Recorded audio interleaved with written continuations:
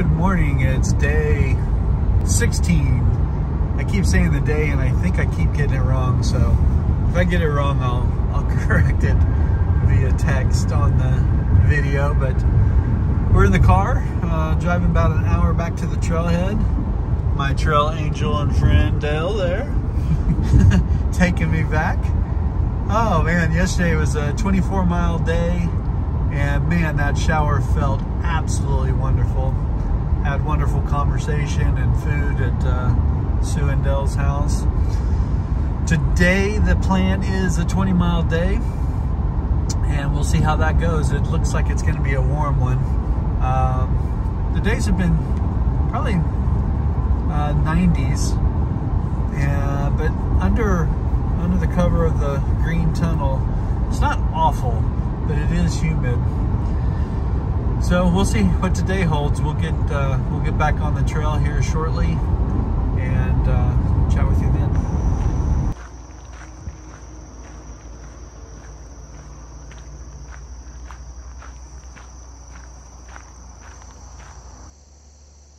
The wild stallion. Stick stallion.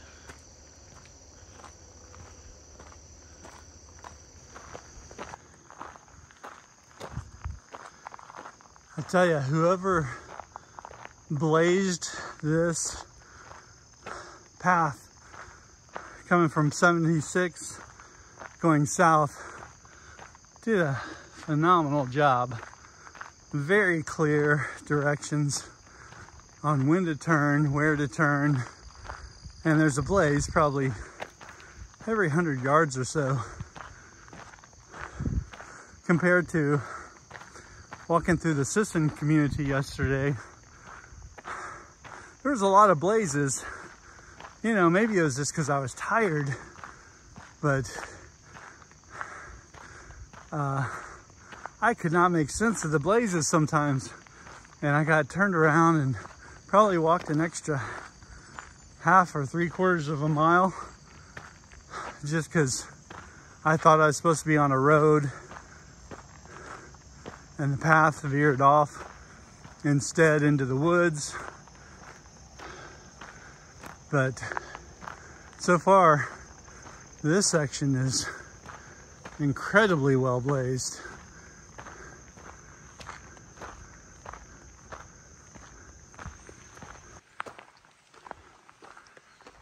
So this is posted private, keep out, but the BMT goes right through it. The homeowners allow internal foot traffic, so that's very nice of them. Tell you, sometimes I like road walks, sometimes I don't. One of the greatest things on this trail about road walks is you're not having to contend with all the spider webs and silk blazing that you have to do in the trail sections. A lot of times the road walks are more exposed to direct sunlight, so you're not in the green tunnel. So you can make faster miles on road walks, but there's pluses and minuses to everything. Absolutely beautiful this morning. It's gonna be another hot one. It's probably 70, 73, 74 right now. Getting started about 7:45. Already I'm sweating because of the humidity. What do you expect when you hike almost in August in Georgia? It's going to be hot.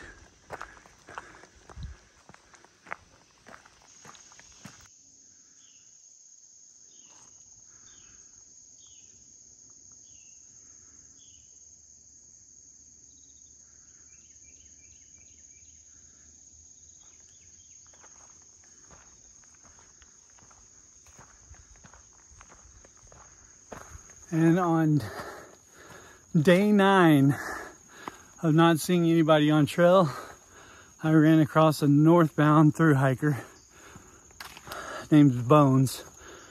So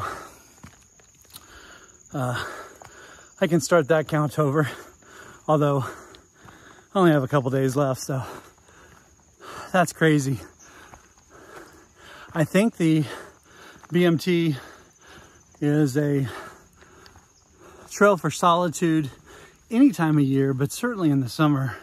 Not many crazy people like me out here doing it.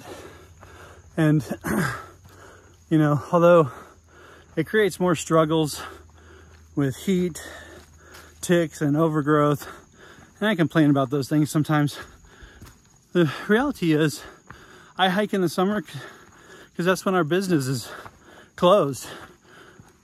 We're very busy with northbound hikers at the hostel and southbound hikers as well. We would stay busy in the summer with section hikers, I would assume, but one of the reasons we chose this lifestyle is so that we can have lots of time off to really enjoy life. And, you know, right now that means getting out and doing a hike or two each year.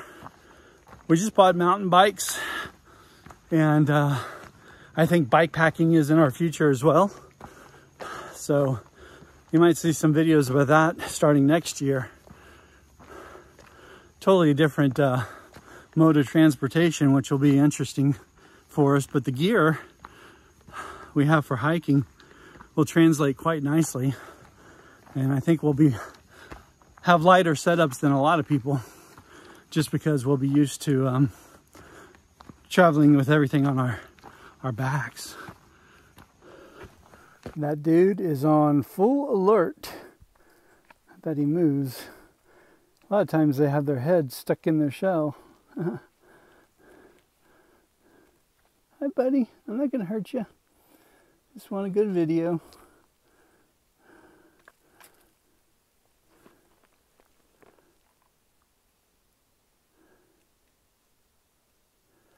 Get you off the trail. There was a cyclist, mountain biker, that blew past me earlier. I would hate for that turtle to get crushed.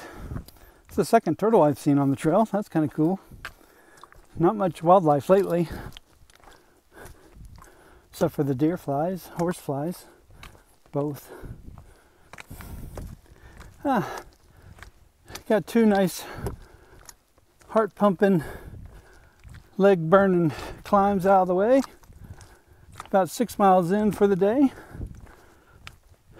Beautiful trail section along here, from 6 miles from Highway 76 going southbound towards Springer Mountain. A while back, this pisses me off, but it just shows how unassuming the start to the Pinoti is, but I blew right past the northern terminus of the Pinoti Trail and didn't see the sign or anything. A few miles later I saw Pinoti Trail 10 miles ahead or whatever, or behind. So I missed that. Sometimes I get lost in thought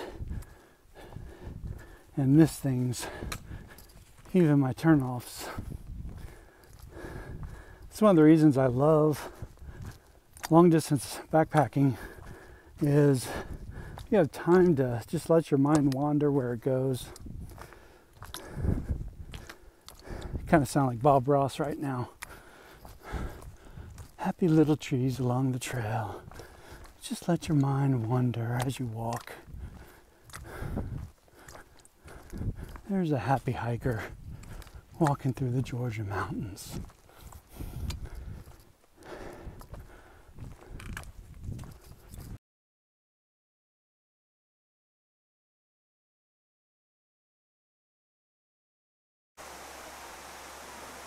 Falls Branch, popular place on a Thursday. Nice little overlook down there, deck.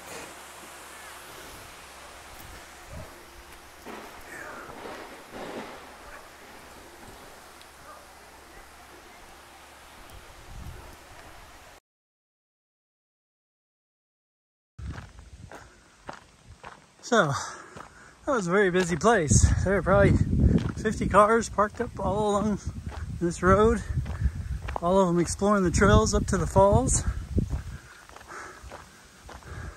It's great to see families out enjoying a sunny day. Looks like I got another road walk. This one not so shaded, so I put some sunscreen on.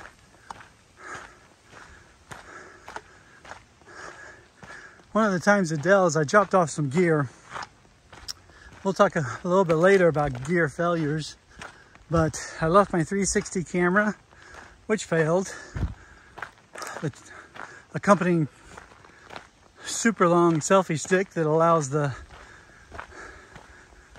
kind of visual that you get from the 360 camera. What else did I leave there? I left the sun hat. I could use the sun hat now, but you know, first half of the trip I used it twice. So now it's just sunscreen and my little bandana, buff, whatever you call it. What else did I leave?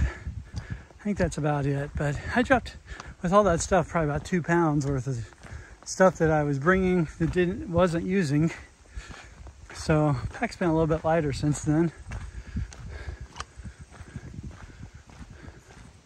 This is just country roads take me home.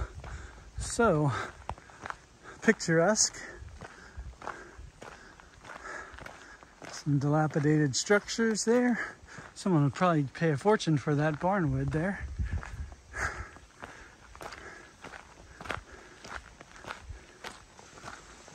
On road walks, I like to walk going against traffic so people can see me coming. But usually when there's a sharp curve like this one coming up, across to the other side, just because these windy roads, there's a lot of car clubs, motorcycles. They like to take these curves fast, sometimes without regard of what, not expecting a hiker's going to be coming up around the corner. There's not much shoulder there. There's enough. I would have been okay, but you got to kind of hear them coming. That's all I need is a silent Tesla coming up, taking that corner about 50 miles an hour, flatten me against the wall. No thanks. Not sure if that's a statue or real deer.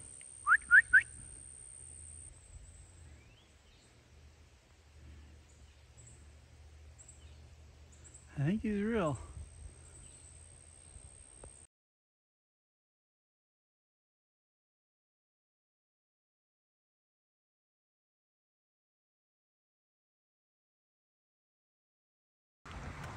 So just had a great lunch at Taccoa River restaurant. Very nice atmosphere. Kind of a higher end place, but we have a lunch menu. Had a chicken sandwich and some fries for 13 bucks.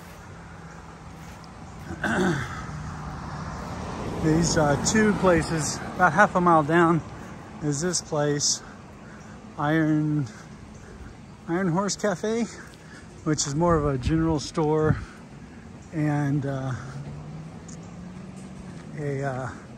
diner type restaurant. So that's another choice. There's also a tubing station here. People are tubing.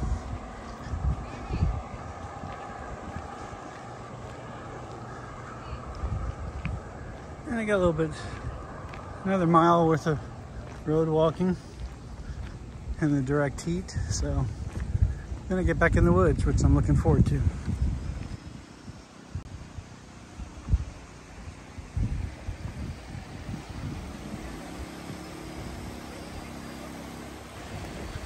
Got the geese hanging with the raptors coming by. On this road walk, there's a BMT Hiker Trail Angel box. Water, little angel on top. Sign and open our guest book. Little free library. Hiker gear. More water. Very thoughtful. Paulina.